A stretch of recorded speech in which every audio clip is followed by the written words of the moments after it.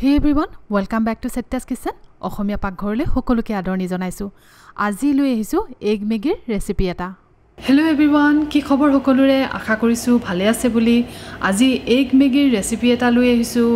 ইয়াত পিছে মছলা মই বেছি ব্যৱহাৰ কৰা নাই। যিকিটা মছলা ব্যৱহাৰ কৰিছো এই ৰেচিপিটো বহুত ধুনীয়াকৈ কমপ্লিমেন্ট কৰিছে আৰু খাবলৈ বহুতেই টেষ্টি হৈছে। আপোনালোকে বনাই চাব ৰেচিপিটো তাৰ পিছত মোক কব জনাব কেনেকা পালে কিন্তু ইয়াৰ প্ৰসেসটো মই যি ধৰণে ৰাখিছো সেম টু সেম আপোনালোকে ফলো কৰিব ভালকে চাই লব তেতিয়া ধুনীয়াকৈ ফলো কৰিব পাৰিব হেমতে বনালে আপোনালোকে টেষ্টিয়েষ্ট এভাৰ মেগি ৰেচিপি পাব আৰু ইয়াত মই বিশেষকৈ ভেজিটেবলছ ইউজ কৰিছো যেহেতু হৰলাছলিক ভেজিটেবলছ খোৱাৰ ইয়াৰ মেগি এটা অপচন হৈ পৰে নহয়নে আমি মাগভৰে নিশ্চয় বুজি পাইছো আহকচোন তেতিয়ালে দেৰি নকৰি ৰেচিপিটো আৰম্ভ কৰো আহক প্ৰথমে ভেজিটেবলছবোৰ যোগাৰ কৰি লওঁ ভেজিটেবলছৰ ভিতৰত মই লৈছো ফ্ৰেঞ্চ বিন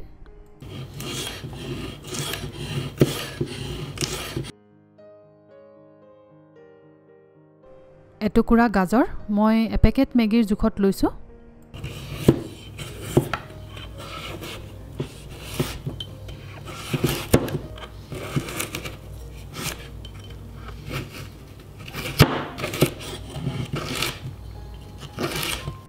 গ্ৰীন মটৰ লৈছো অকনমান ইয়াত মই কিন্তু ফ্ৰোজেন মটৰ ব্যৱহাৰ কৰিছো আৰু দিছো সুইট কৰ্ন এটো দিলে লৰাছলিয়ে খাই পনিও বহুতে ভাল পায় আৰু ভাল দেখিবলৈও ধুনিয়া লাগে নহয়নে এপেকেট মেগি বা যিকোনো ইনস্ট্যান্ট নুডল আৰু লৈছো এটা ডাঙৰ সাইজৰ কণী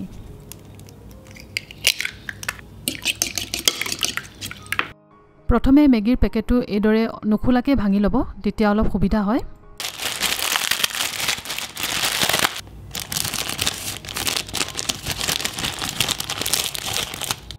এতিয়া মেগিখিনি এটা বাটি তুলিয়াই লৈছো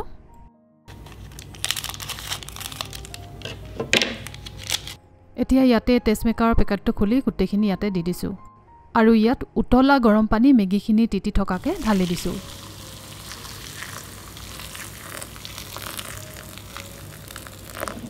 আৰু লগে লগে প্লেটেৰে ঢাকি 3-4 মিনিট মানৰ কাৰণে এদৰে ৰাখি থম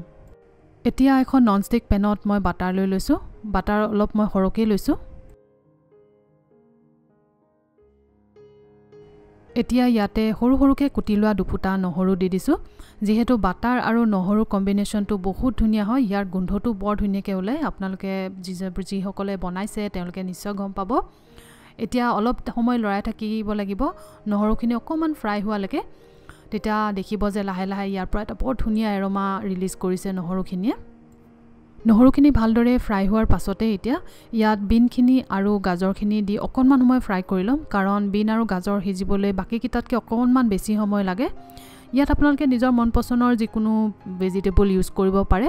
কিন্তু এইকিটা কম্বিনেশন অলপ বেছি ভাল লাগে সেইকাৰণে এইকিটা ইউজ কৰিলে বেছি ভাল হয় এতিয়া অলপ সময় লৰাই লৰাই ভাজি থাকিম ইয়াত মই গেছৰ ফ্লেমটো একেবাৰে স্লোকে ৰাখিছো কাৰণ হাই কৰি দিলে বাটাৰখিনি জ্বলি যাব ইয়াৰ কালাৰটো বেয়া হৈ যাব আৰু গোন্ধটো বেয়া হৈ যাব এতিয়া ইয়াত দিছো নিমখ যেহেতু টেষ্ট মেকাৰটোত নিমখ থাকে সেইকাৰণে অলপমান চাই চিটি দিব আৰু দিছো পেপ্ৰিকা বা কাশ্মীৰী ৰেড চিলি পাউডাৰ ইয়াত পিছে জ্বলা নাই মই ৰংটোৰ কাৰণে দিছো আৰু ই বাটাৰৰ লগত এটা ধুনিয়া স্মোকি ফ্লেভাৰো দিয়ে এতিয়া সকলোখিনি ভালদৰে মিক্স কৰি অকনমান সময় আকৌ ভাজি লম তাৰ পিছতে এড কৰিম আমি কৰ্নখিনি আৰু মটৰখিনি যদি মটৰখিনি কেঁচা মটৰ হয় তেতিয়া হলে আপোনালোকে বিনখিনিৰ লগতে দি পানী অলপমান হিজাই লব যেহেতু মুৰিখিনি ফ্ৰোজেন মটৰ আৰু হিজিবৰ কাৰণে বেছি টাইম নালাগে সেইকাৰণে মই হেখত দিছো এতিয়া এইখিনি অকনমান সময় লৰাই লৰাই অকনমান সময় জাস্ট ভাল অকনমান হিজি যোৱালৈকে ভাজিলো ভেজিটেবলছখিনি অকনমান মই সাইড কৰি লৈছো ইয়াতে এইকন জায়গাতে মই ফেটি লোৱা কণীটো অকনমান ভাজি লম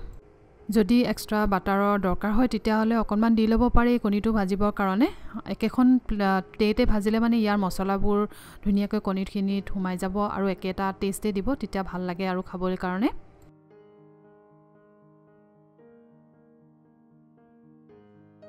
ভালদৰে ভজাৰ পিছত এটা কণীখিনি সবজিখিনিৰ লগত ধুনিয়াকৈ মিক্স কৰি লম আৰু কণীখিনি ভাজুতে চাব একেবাৰে লাহে লাহে লৰাই লৰাই ভাজিব তেতিয়াহে এটো শেপত থাকিব নহলে একেবাৰে গুড়া হৈ গলে দেখিবলৈ ভাল নালাগিব আৰু দেখিবলৈ ভাল লাগিলে খাবলৈ অবভিয়াসলি ভাল লাগিব নহয়নে বাৰু এতিয়া দিছো ফ্ৰেশকে পিছি লোৱা জালুকৰ গুড়িত এটা ধুনিয়া জ্বলা থাকে যেটো বাকি জলকীয়াতকৈ অলপমান ডিফাৰেন্ট হয় যাৰ এটা হিট বুলি ক'ব লাগিব আৰু ই হিটটো দিয়াৰ লগতে ই এটা ধুনীয়া টেষ্ট আৰু এৰমাও দিয়ে যেটো বিশেষকৈ মেগি বা নুডলছ টাইপৰ ৰেচিপিবোৰত বহুতেই ভাল লাগে আপোনালোকে লক্ষ্য কৰিছে চাগে নুডলছ বনালে সদায় অকণমান হ'লেও জালুকৰ গুৰি দিয়া হয় আৰু মেগিটো আপোনালোকে দি চাবচোন বৰ ভাল লাগে টেষ্টটো ভেজিটেবলছখিনি ভালদৰে ভাজি লোৱাৰ পাছত এতিয়া গৰম পানীত সিজাই ৰখা বা তিয়াই ৰখা এই মেগিখিনি দিম কিন্তু ইয়াৰ মই পানীখিনি নিদিওঁ অকল টুকি টুকি নুডলছখিনি ইয়াতে দি দিম এতিয়া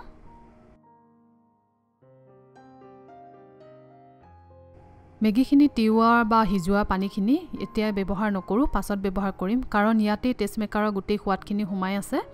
ই এটা চুপ টাইপত হৈ আছে বিশেষকৈ সেইকাৰণে শেষত ব্যৱহাৰ কৰিম আগতে এই মেগিখিনি ভালদৰে অকণমান সময় ফ্ৰাই কৰি লৈছোঁ ইয়াত মই গেছৰ ফ্লেমটো এতিয়া স্ল'তে ৰাখিছোঁ পিছত হাই কৰি দিয়া নাই কাৰণ নহ'লে মেগিখিনি টাৱাত লাগি যাবও পাৰে বিশেষকৈ যদি ননষ্টিক টাৱা ব্যৱহাৰ কৰে তেতিয়াহ'লে এই ৰেচিপিটো বনাবলৈ বহুতেই সুবিধা হয় এটা বাটিত প্ৰথমে মেগিখিনি উলিয়াই লৈছোঁ সেই চুপখিনি এতিয়া মেগিখিনিৰ ওপৰত মই ঢালি দিছোঁ